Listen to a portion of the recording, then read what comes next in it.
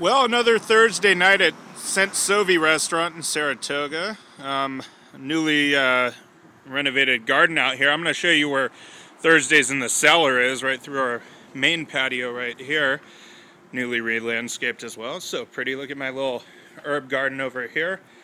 So good. I got some basil and big bush of rosemary and a bunch of other great things. Back to our back patio right here where we have Thursdays in the Cellar.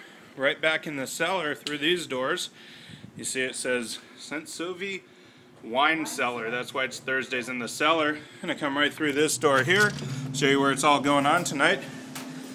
Travis right here is making the final preparations with the silverware and all that stuff. We got all our cheeses and stuff like that over there. And here we are, we're all set up.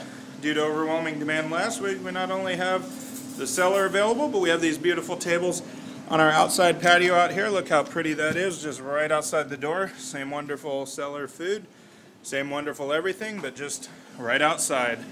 Hope to see you there.